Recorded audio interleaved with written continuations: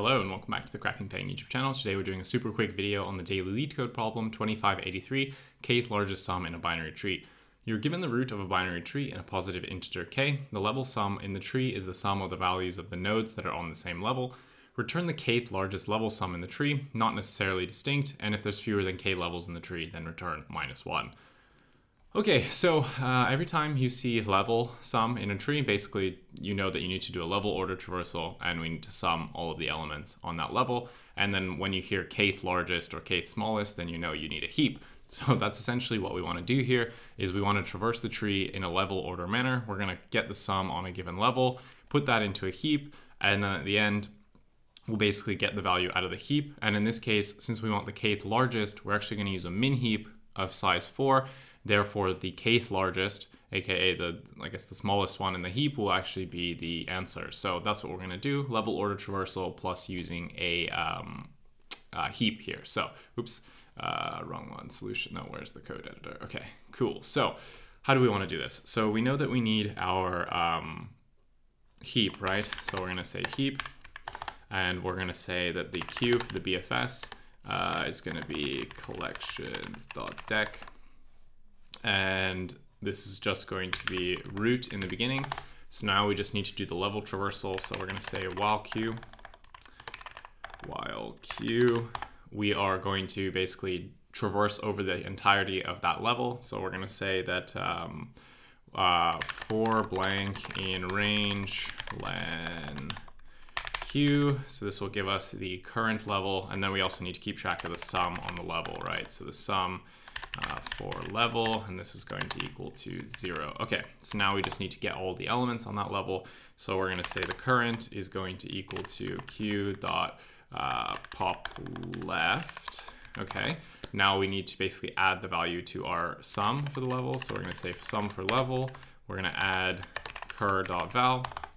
Now what we want to do is add its left and its right subtrees if they actually exist in the tree. So we're going to say if cur dot left. We're going to say q.append cur.left. We're going to do the same thing for the right. If cur.right, we're going to say q.append cur.right. Okay, now at this point, now that we've gotten, we processed all of the nodes and we've actually added them to our sum, what we can now do is actually add the current sum to our heap. So we're going to say heap q dot heap push. We're going to push onto our heap the sum for the level. Now, obviously, we may now have too many elements on our heap. So we're going to say if the length of our heap is actually greater than k, then we just need to get rid of an element because we have too many. So we're going to say heap q dot heap pop, and we're going to pop from the heap.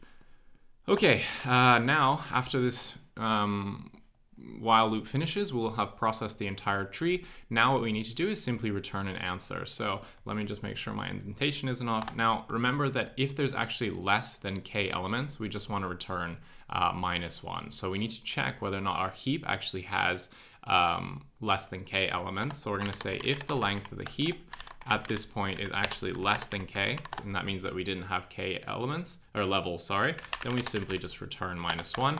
Otherwise, we'll just return whatever is at the top of the heap. So let's run this, make sure I didn't make any bugs, looks fine, and accepted. Perfect. Okay, so very quickly, the time and space complexity here.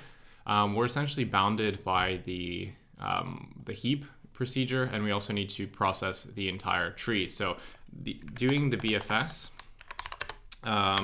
is going to take big O of n time, and then inside of each iteration of our loop, we have to basically pop, we have to push to the heap, right? So this is going to be times, how many times are we going to do it? N log k.